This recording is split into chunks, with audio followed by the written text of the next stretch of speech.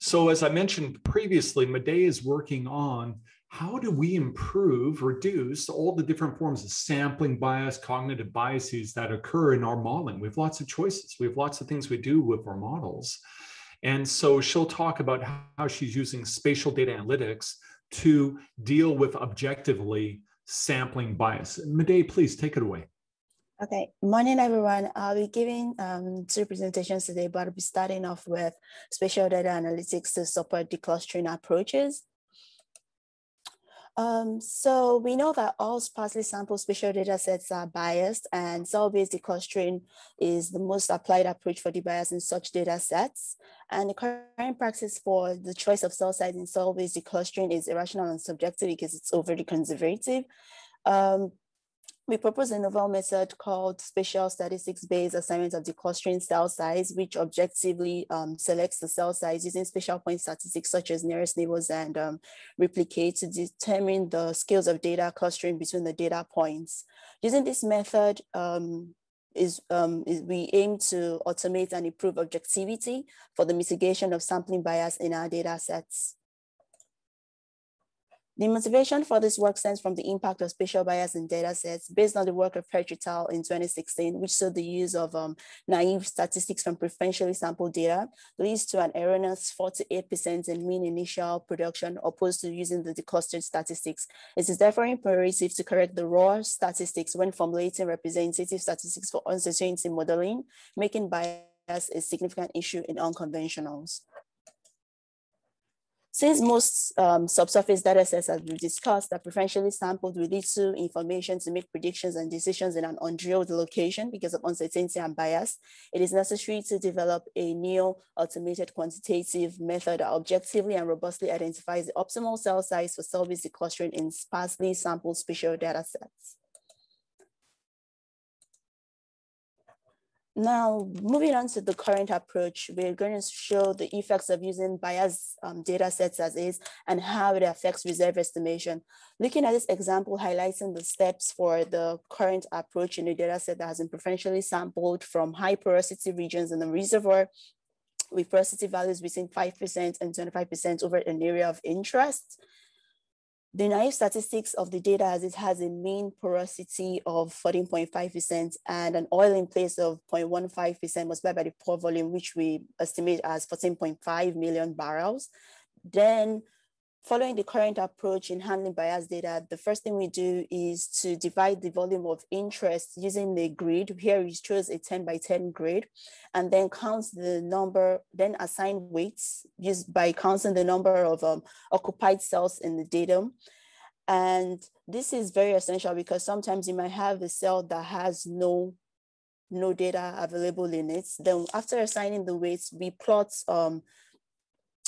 we plot a declustered porosity versus, we plot the cell sizes, a range of cell sizes versus the declustered mean porosity, and we choose the minimum point and assign that as our optimal cell size and determine the declustered porosity at that point. That's how the current approach works. Doing that, we discovered that the declustered mean porosity was 12%, and therefore the change in original oil in place was by 17%. So if we're using the naive statistics as is, we would make an erroneous reserve estimation. Although this already gives us the declustered porosity values where we hypothesize, and we've also shown that this is actually overly conservative and often points in the right direction, it's not usually the actual value. So for the methodology I'm proposing, recall the empirical approach for cell size selection is to attempt a range of cell sizes between each member and cases, and then select the cell size that minimizes the declustered feature mean, right? And knowing spatial data clustering is related to configuration of data points in space, spatial statistics such as nearest neighbor is used for the methodology. Nearest neighbor basically is an inter-event method that measures the distance between each point and the next closest point compared to the expected distance of such points from complete spatial random points, which is also known as a homogeneous Poisson point process. After this, if the nearest, basically the method applied here, we state that if the mean nearest neighbor distance is less than the expected value at complete spatial random, then the point process is said to be clustered. If it's greater than, we say it's dispersed. If it's otherwise, that is, it's equal to 0, we say it's completely random. So the selection of cell size using this method is the points at which is the intersample distance at which we have the inflection and the k-distance graph, the point of inflection and k-distance graph, which is the nominal size of clusters. So we trace that down to the distance and we read it off as our inputs for cell size using the nearest neighbors. Moving on to Ripley's K, here Ripley K utilizes the number of samples within the defined radius on an event. You count it and compare it to the expectation from complete spatial random over a given radii to check if the point pattern is clustered or dispersed. Then we calculate, when we do that, we calculate the confidence interval for a significant level of 95% of the Ripley K function. Then we apply a bootstrap to the data for different sets of realizations. The point at which the data is said to be significantly clustered, that is, it crosses the upper confidence boundary above and also above the CSR line, we call that point a crossover point. That is the maximum departure from CSR over simulated upper confidence boundary at a 95% significance level. That point, when you trace it down to your radius, becomes an input for the cell size selection in cell-based declustering. Explaining how the cell sizes we're choosing using these two methods would explain the workflow for testing SSADC. First, we construct a 2D geological truth model using a very sequential Gaussian simulation. Then we'll create multiple realizations combining random and regular sampling with varying degrees of bias using rejection sampling. We determine the optimal cell size when you use nearest neighbor, that's intersample distance at the elbow. Using replicates, it's the distance at the crossover points. Then we'll calculate the clustered mean at this optimal cell sizes and estimate the relative error to quantify accuracy. Now, looking at the results we got, looking at the truth model generation, we can see here that this is a low degree of cluster. Looking at the truth model, we can see like it appears like it's a little bit of random, but it's not random. Then here we can see that there is medium degree of cluster. You can see a cluster here. They're starting to form up in the high porosity regions. And high degree of clusters, you can see here is really densely populated over the space.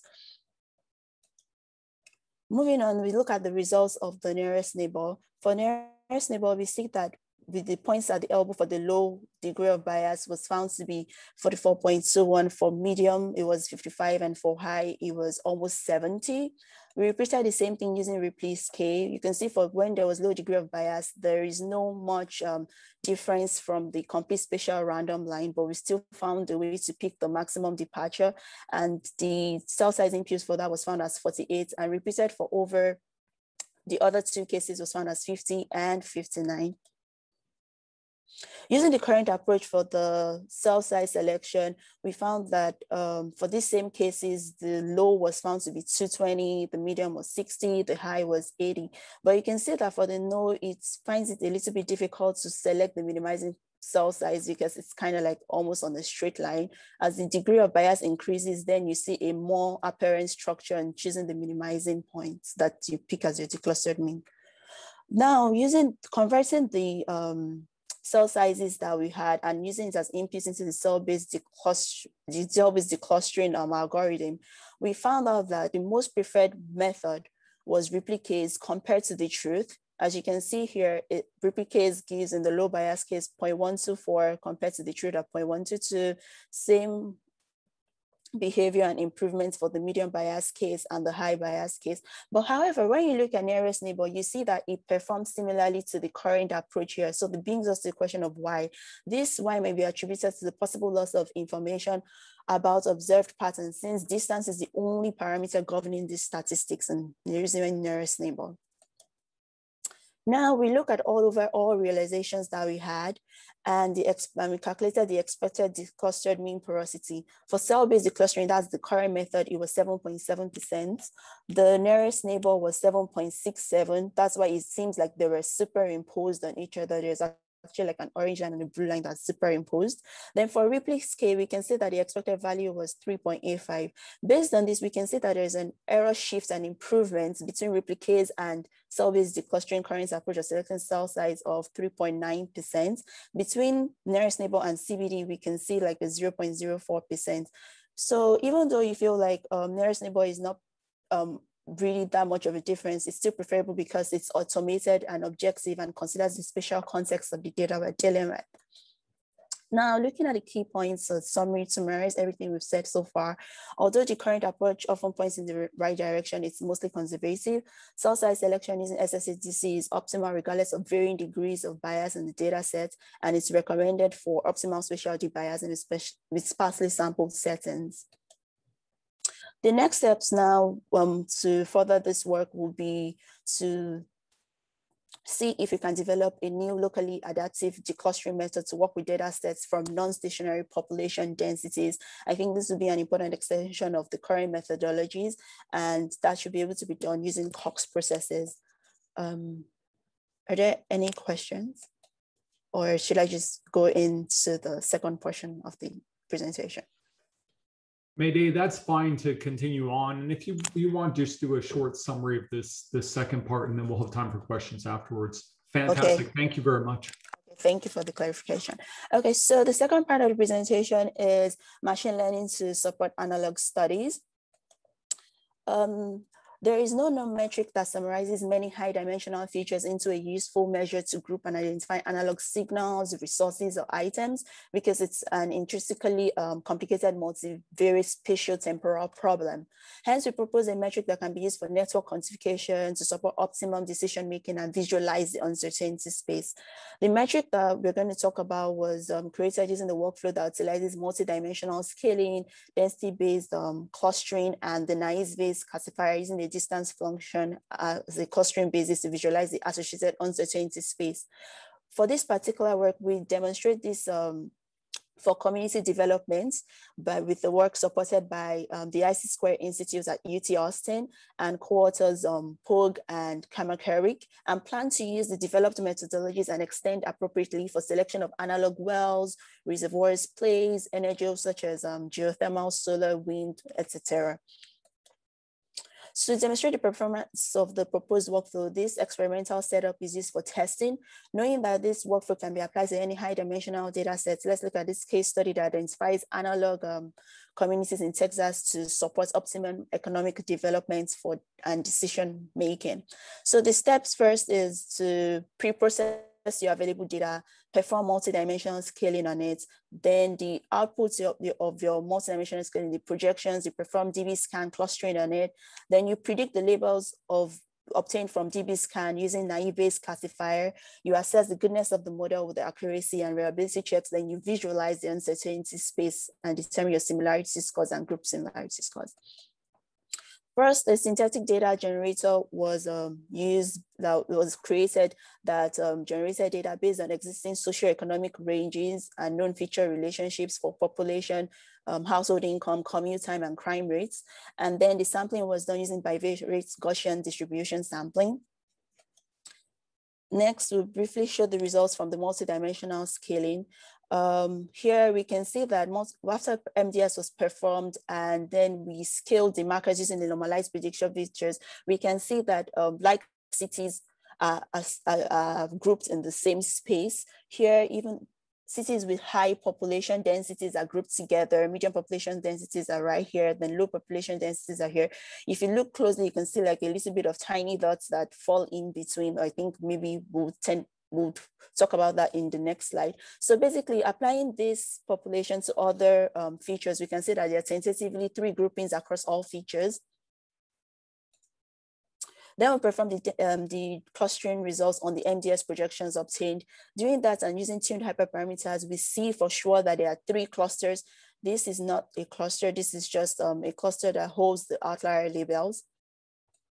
Knowing that there are 3 clusters in the data sets now, we use naive-based classifier to predict the clusters, and then we verify if what we had was right, if the prediction was right, and check the accuracy. But the interesting thing is, let's look at the posterior probability-based maps generated by the naive classifier algorithm.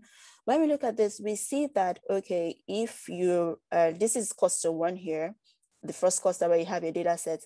If you select this particular point, which is city 19, the probability of it belonging to city 19 is actually 1.0, right? But if you look at the particular city on the boundary, that's city 76, for instance, how do you interpret these boundary cities? So for what we do is we look at the posterior probability associated with it. So for this particular city, which is city 76, it has a 0.08 probability of belonging to cluster 1 and a 0.11 probability of belonging to cluster 2 and a 0.89 probability of belonging to cluster 3. So this helps visualize the uncertainty attached with the city groupings. Now we look at the community similarity score that we created, and we created prototypes using the centroids of each clusters. And then the similarity score basically is the distance between each community in the space. We can see some outlier cities here, like city 76. Right, city 62, which is an outlier city that we don't know where it exactly belongs, but based on the clusters that gives the highest probability, it tags it as cluster number 2. And then we can see like a city that is within the group, and we call that group consistency score. The ones that's very close to the prototype, we have the group consistency score for that as well. So I know that this is a little bit difficult, so I say, to wrap our head around, because it's about community, business, and town plannings, geographies, and all that. So the next steps would be like, we can propose, this workflow we propose can be extended and applied to a variety of prompts in energy problems, such as well analogs, reservoir analogs, energy analogs, and project analogs in the business economic sense of view. With this, I would like to conclude my presentations and welcome any questions, and like to thank the following companies for their sponsorship in their consortium. Thank you. Midé, I feel like we should pay you for overtime today. I feel like you almost did like double duty on this, and I do appreciate all this wonderful work that you showed today.